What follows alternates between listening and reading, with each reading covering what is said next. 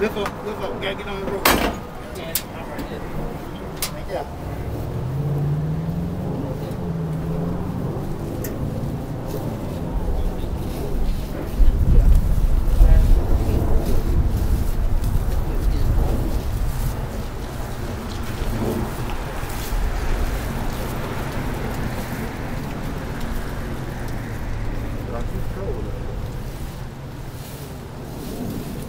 Really? We get that in this shit. Did I get it up? It ain't fly enough. Yeah,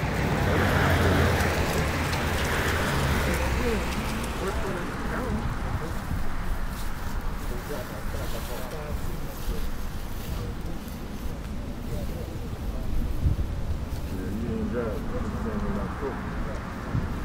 Like Dr. Luke said. No, it's one behind the door of the church.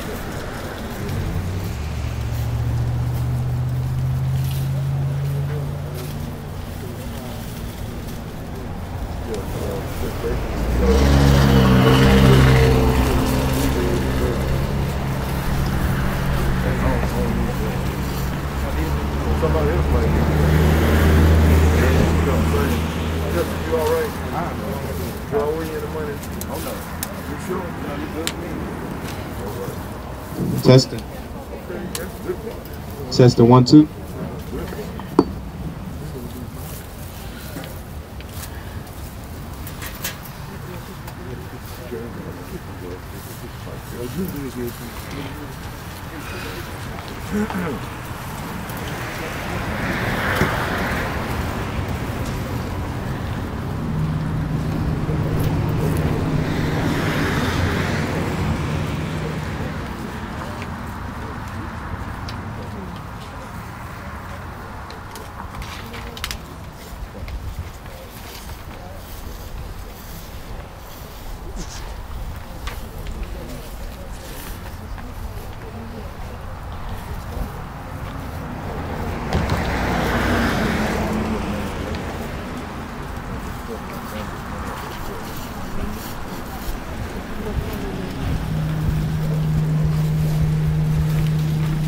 Come right in, you can go to the seat. Save one for public.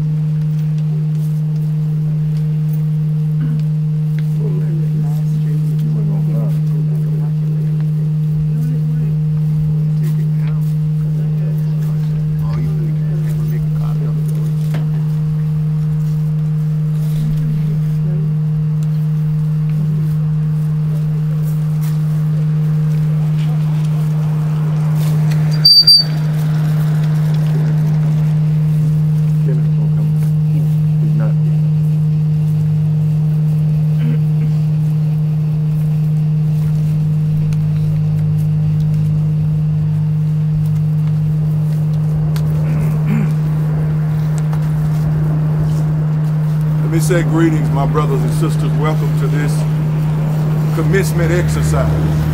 Mother has graduated, and she's in a new land, and we come to celebrate 92 years. So if you could put your hands together, let's give God praise for her life. I'm sure that I voiced a sentiment of appreciation to all of you.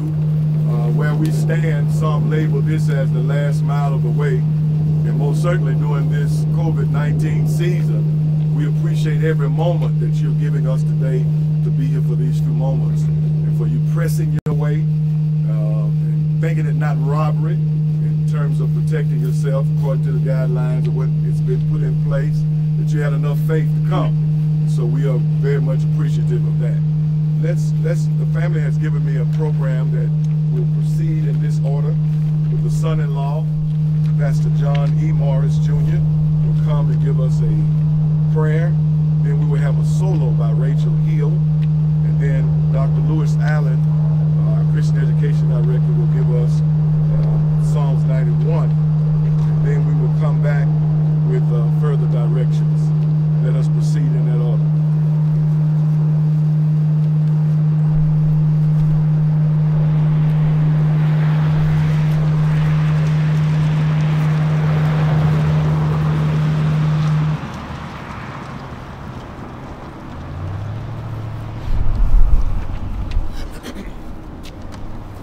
Let us look to the hill from whence come all our help.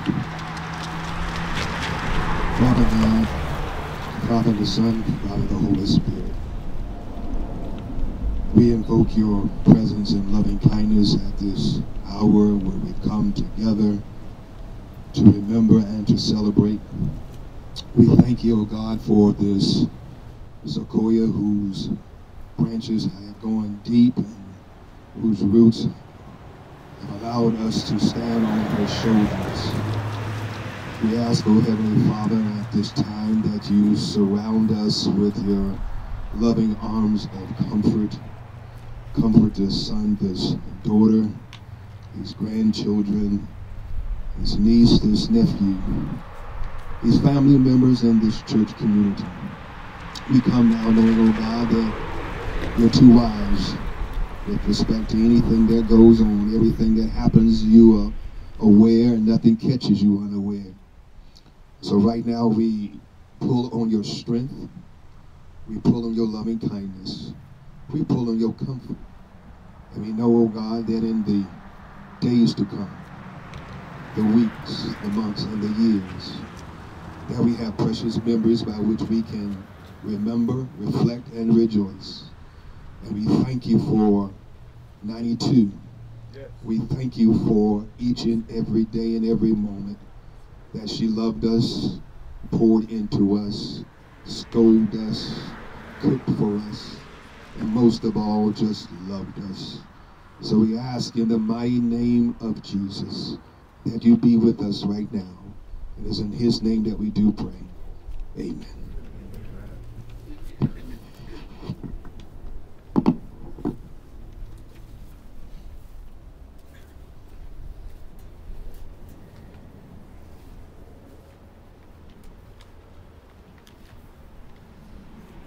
Rachel Hill.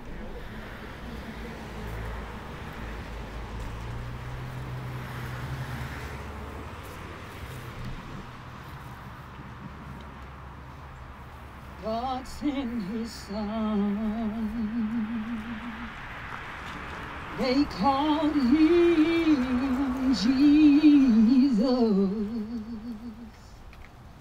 He came to love, heal and forgive. He lived and died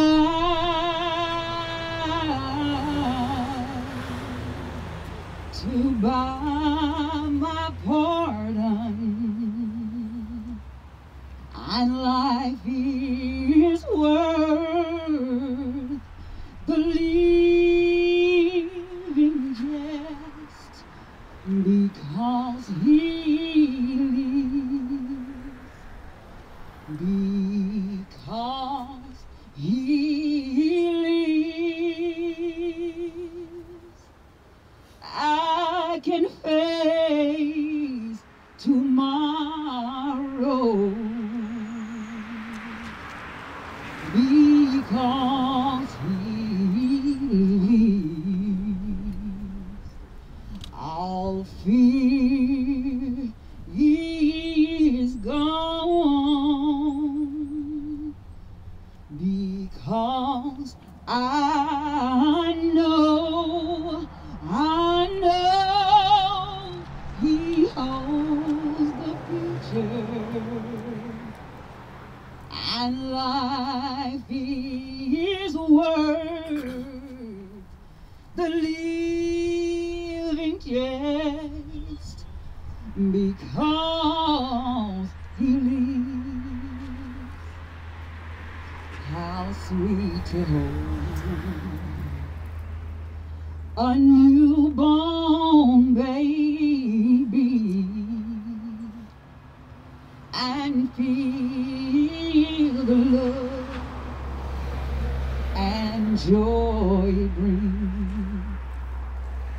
But greater still, the calm assurance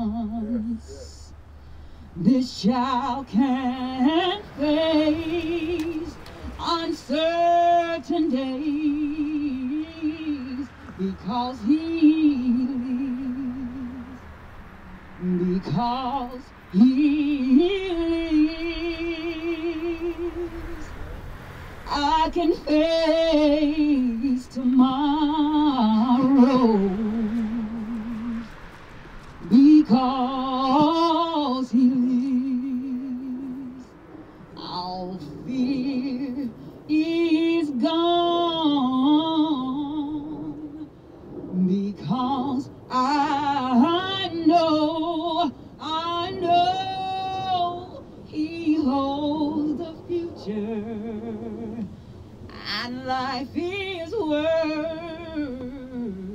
the living just because he lives. And then one day I'll cross that river. I'll fight life fine. I'll fight it with pain. And then as death gives way to victory, I see the light of glory, and I know he reigns because he lives. I can face tomorrow because he lives. All fear is gone because I know he holds the future, and life is worth the living just because he lives.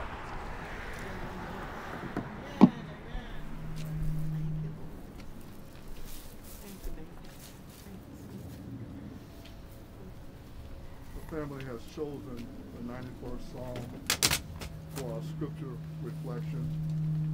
We'll be reading an abbreviated portion of that 91st Psalm. Whoever dwells in the shelter of the Most High will rest in the shadow of the Almighty. I will say of the Lord, He is my refuge and my fortress, my God in whom I trust. Surely He will save you from the fowler's snare and from the deadly pestilence. He will cover you with His feathers, and under His wings you will find refuge. His faithfulness will be your shield and rampart. We pray God's healing upon this family. We pray comfort to this family as we continue to strive to get closer in our relationship to Him. Be blessed in the name of the Lord.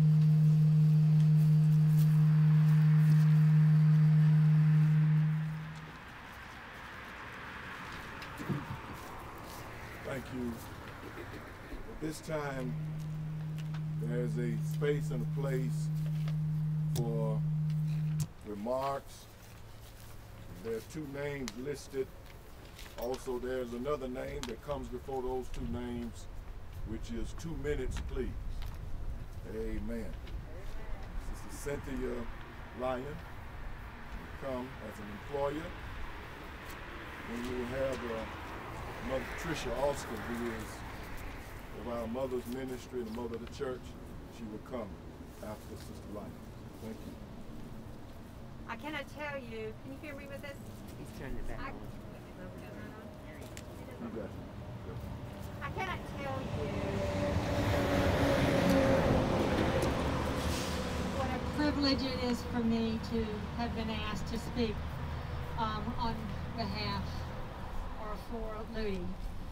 Ludie Arnold worked for my husband and for me for 33 years, and we've known her for 45 years. We felt that she was so very, very special to us, and we love her dearly. In 1975, I was a teacher at Headland High School in East Point. Well, it was then Headland High School. And I was teaching all day. I was working on an advanced degree. My husband was working, trying to advance his career, and so we decided we needed help. Well, across the hall from me was Morel Chapman. She was a math teacher who also employed Ludie. And Ludie worked for Morel and took care of her son, and her son, Gil Chapman, is standing back there now. He just retired, so if that gives you any idea how many years ago this has all been. But Morel was telling me one day that she had a woman who worked for her, and that she was a very special woman, and she took care of Gil. One day she went home, and Ludie was still there working, and she should not have been there. And so she asked Ludie, she said, "Ludie, what are you doing here working?" And Ludie said, "Well, I had to leave for a couple of hours during the day, and so I'm coming back to finish my time." Now, you know, Morel would never have known whether Ludie was there or not, but that speaks to who Ludie is and was. And so I said, okay, that's who I need to hire. So Ludie came and started working for us. We never ever questioned whether she was doing what she was supposed to be doing, because we were never there. Ludie was very special. She not only cleaned our house, but if she saw silver that she thought needed polishing, it got polished. If she saw copper or brass that she thought needed to be done, it was taken care of. Now, I'll tell you that story because I have a teapot that sits right in the kitchen, and it reminds me of Ludie every day. Now, the teapot was given to me by some students when I moved to Atlanta. But Ludie polished that copper tea kettle so much, you can't read the inscription on it anymore. I keep that because it reminds me of Ludie. Now, Ludie was also a woman of great faith, as you all know. And we would often talk about our churches, and we would talk about our faith.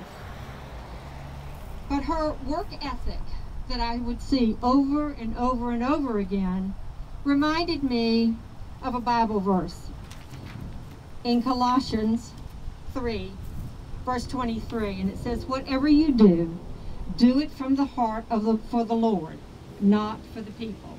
And that was really what I thought was the essence of Ludie. She was a woman also of silent strength, you know. Even though she suffered from asthma the entire time we knew her, she found a way to keep on going. Ludie's name comes up in our household periodically because my husband will ask something and say, "Well, why don't we do such and such?" Now, we means me. And I will say, because I don't want to do it, I don't have the time to do it, and he will turn around to say to me with a smile, "Where's Ludie?" You know, that is said with love. Please know that is all said totally with love, because we loved her so much. She made our life better.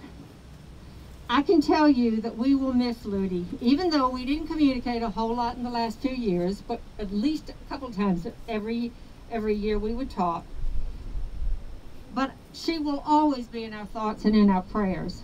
She has certainly earned her place with our Lord, and I can hear God saying to her right now, "Ludie, you have been a good and faithful servant. Welcome." And I say, God bless you, Ludie. Amen. Amen.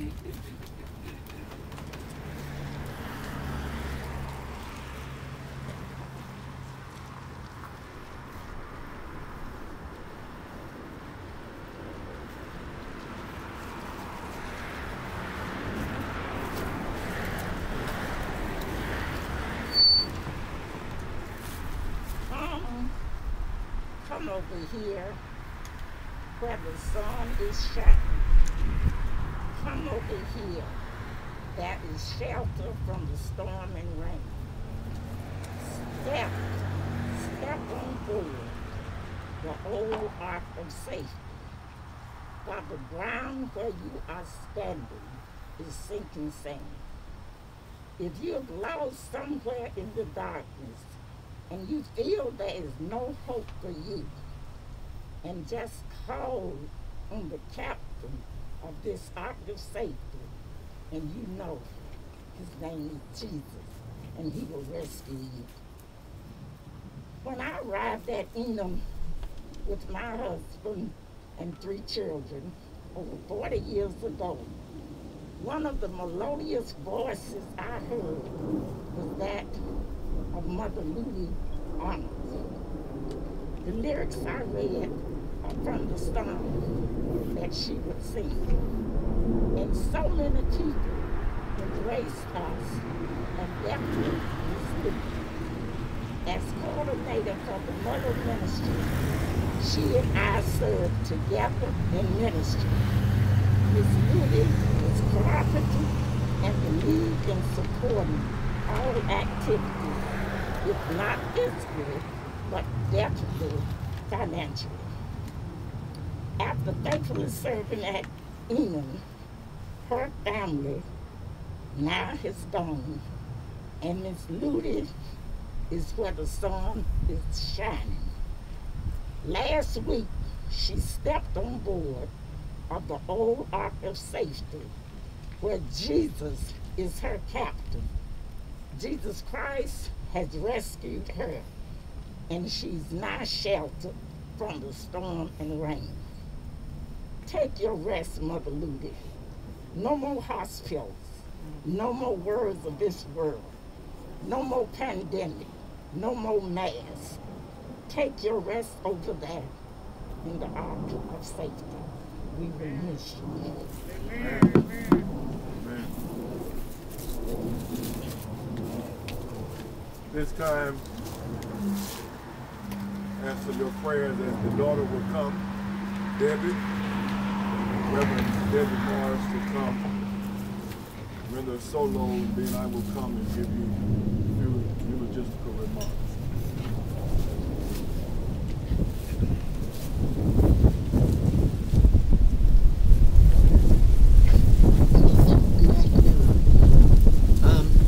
Let me just take a moment to say, because I know I won't see everyone, thank you so much for being here. I really do appreciate it so very much, your love and kindness shown to me and my family during this time. These grounds is where I grew up, and that was the old church. And my mom raised us here, and my mom was a God-fearing woman that prayed. When I say all the time, I mean all the time. But that's what brought us up, and that's what kept us on the straight and narrow path. I love her dearly, and I thank God for how she raised Kenneth and I. And you can never say that perhaps that a mother that was alone and raising her children can't raise her children the right way. My mom is a great example of that, and she did up until her last breath. And I share this with you. I got a chance, and I'm grateful that God allowed me to come home a couple of weeks ago to see her. I had to take her to a couple of doctor's appointments. And I said, Mom, I hate for you to have to go through all this. And she said, put my mask on and I'm good to go. So I am grateful for her spirit. Mom, I love you. And I ask God to give me strength, because I know that He will. I've learned how to live holy. I've learned how to live right.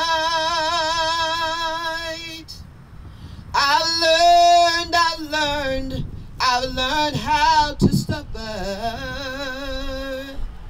For if I suffer, I'll get eternal life. I've learned how to live holy. I've learned how to live right. I've learned how to suffer. For if I suffer, I'll get eternal life. But I can hear my mama. But when I see Jesus, amen. When I see Jesus,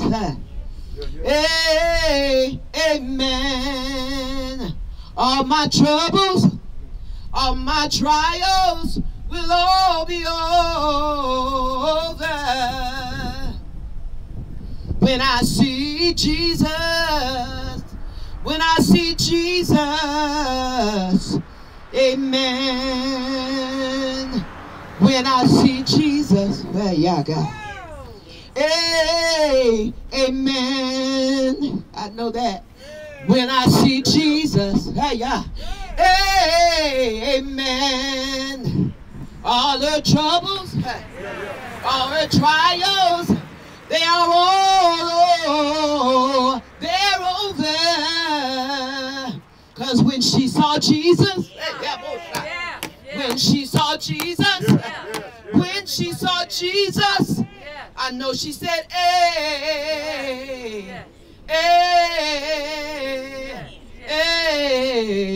amen.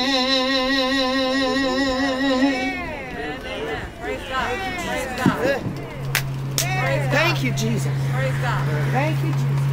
Yes. Thank you, Jesus. Yeah. Most certainly, Thank you, I Jesus. know that as a pastor, Thank you, Lord. I'm confident in knowing that she is absent from the body, Come on now. but she's present with the Lord. Jesus. And there's nothing wrong with moving as long as you got a better place to go. And so we're thankful for her life, thankful for the kind, genuine, sweet spirit that she is. I won't say was, because when you're with Christ, Come on now. you don't die, you just transfer. Yes, sir. And so when I think about her life and these few moments that I'll share with you from scripture basis, I believe she can join in with the Apostle Paul when he said, I'm now ready to be offered. 2 Timothy chapter number 4, verse 6, 7, and 8. And the time of my departure is at hand. And she sums it up, Jessica. She says, I have fallen. I raised my children. I went to church. I labored, fought a good fight. Now at 92 years, I have finished Come on. my course. Jesus. But in the process of all of the trials and tribulations that I faced, I kept the faith. Yes. Now here's the sweet thing about Mother, for you and Kenneth there, is that she said, this is not for me only. She said, since I've kept the faith, I have a right to a crown of life, but not to me only, but unto all those that love his appearance. So that's the reason why I say it's not that she never will be was, because she's living on the inside of us. And so I hope that somehow, some way, that for some mean member, she transfers some of that sweetness. Let the church say amen. Because Mother Ludie had a way, and I would press my way to get to her and Pauline after worship sometime, and they would just be carrying on conversation. And I gathered the process after being here all this time that I know my cousins now. And so I walked up and I said, hey, Mother Cousin Ludie, how you doing? And we have a great conversation. And she had a way, John, of holding my hand and that little pat to let me know she loved me. I can still feel it because I felt the genuineness of her sweetness. And I just believe that in the process of all of the trials that she is saying amen, out of all of the issues and the vicissitudes of life that she encountered, now that she has, in the process of 92 years, so when we go to school and we deal with every level and aspect of schooling, we often take a test. And sometimes that's why in sickness and in trials and tribulation, you don't hear God saying anything because the teacher don't talk during the test. So we go through all of these tests and all of these issues, and after a while, if we write a good transcript, we can get a transfer. And so that's where Mother is now. She's just transferred. She's still with us. We can still talk to her. And particularly physically, we can't hear her voice, but with all of the lessons that she gave us will resonate within our spirit to cause us to walk as she did. Holy woman, saved, sanctified, could sing her way and get me happy. And there were many times I could get her to sing that, come over here. And I didn't even have to preach that Sunday because the church would catch on fire because she was an anointed, saved, sanctified woman of God. And that's the blessing that we know, that she's absent and present at the same time. This place where we are standing, ladies and gentlemen, is nothing but a subdivision full of vacant houses. Don't nobody live here. We are deposited here, but a home is on the other side. Her home is on the other side. She's not even here with us today. She's in that great cloud of witnesses.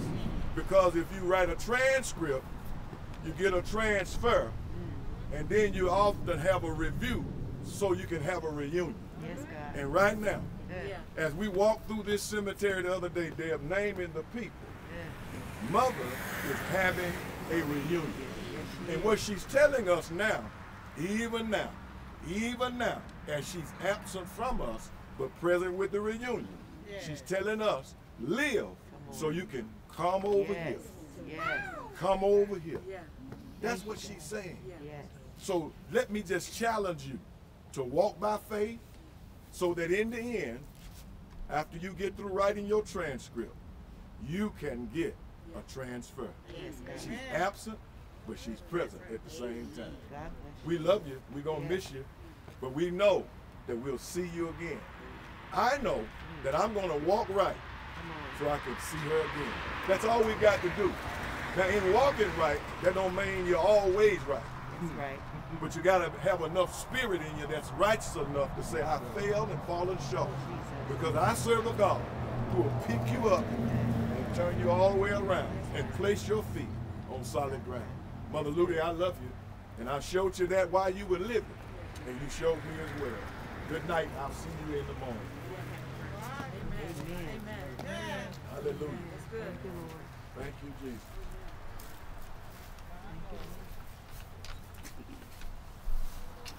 At this time, we will have the committal.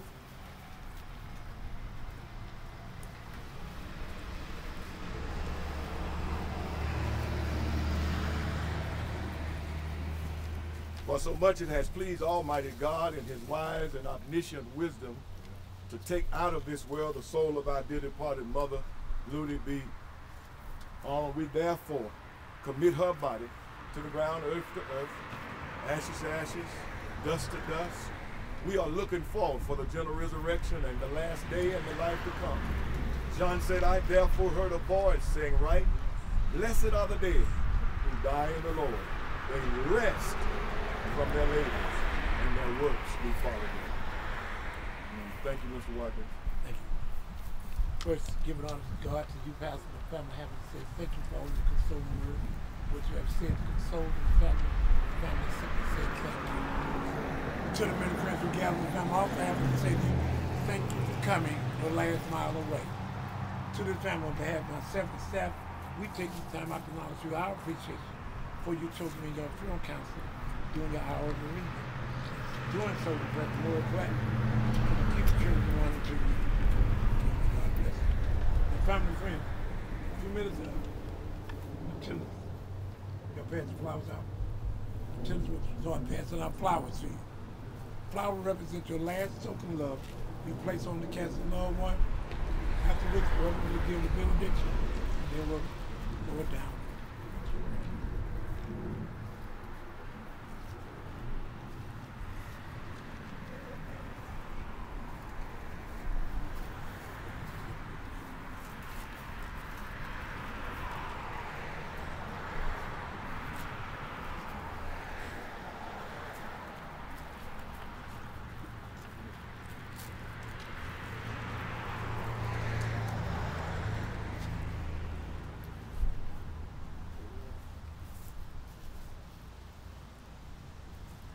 Family, would you stand, please?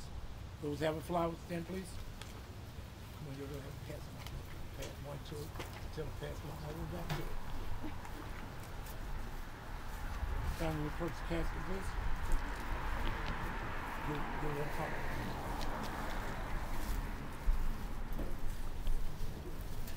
Do it together. Big flower on the casket.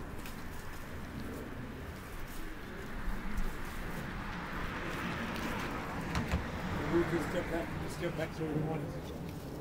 Step back to your seat, please.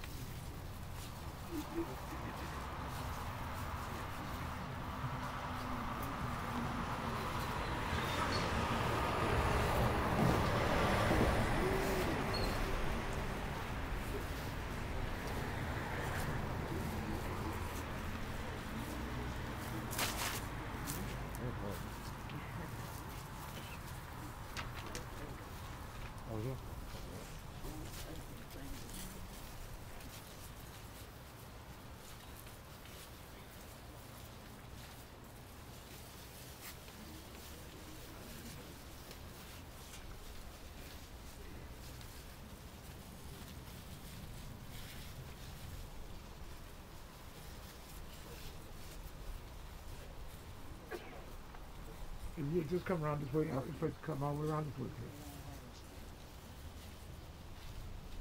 Come out and got this way, please.